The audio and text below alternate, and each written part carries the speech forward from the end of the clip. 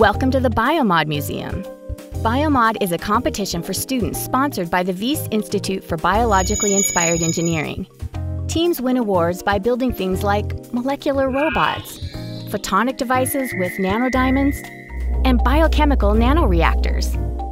You can check it all out on Biomod's website. It's about having fun and developing a project you're interested in, as long as it involves the self-assembly of biological macromolecules into nanoscale machines. To begin the tour, press the red button on the wall. First off, you'll need to assemble your team of undergraduate students and graduate mentors. You should have a faculty mentor, ideally someone who knows something about developing nanodevices. Advertise, hold tryouts, see who is the most dedicated to join. Once you've assembled everyone, make sure to register your team. You're going to need money, so find sponsors, hold bake sales, whatever it takes.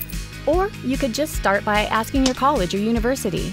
At some point, though, your team will have to cover travel, research costs, matching coffee mugs for everyone, everything but your Biomod t-shirt once you get there. Next, you'll have the task of planning your project. Check out past year's projects and the judging criteria on the website so you know how you'll be scored. Your team will have to produce 3 items for the contest: a project website, a YouTube video, and a live presentation. By the time summer rolls around, everyone will be basking in the rays. This is when you and your team will build your tiny devices. That means wearing lab coats, mixing small volumes of liquid, and writing down lots of numbers. Everything that makes science cool. If your team is based outside the U.S., you need to request an invitation letter and apply for visas by July 1st, or you'll be stuck at the airport. Summer is short, and the process can be slow. Do not put this off.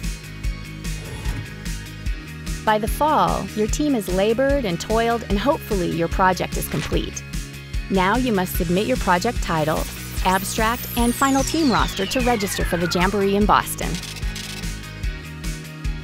After registering, you have 6 weeks to plan your presentation, finalize your project website, and record your YouTube video.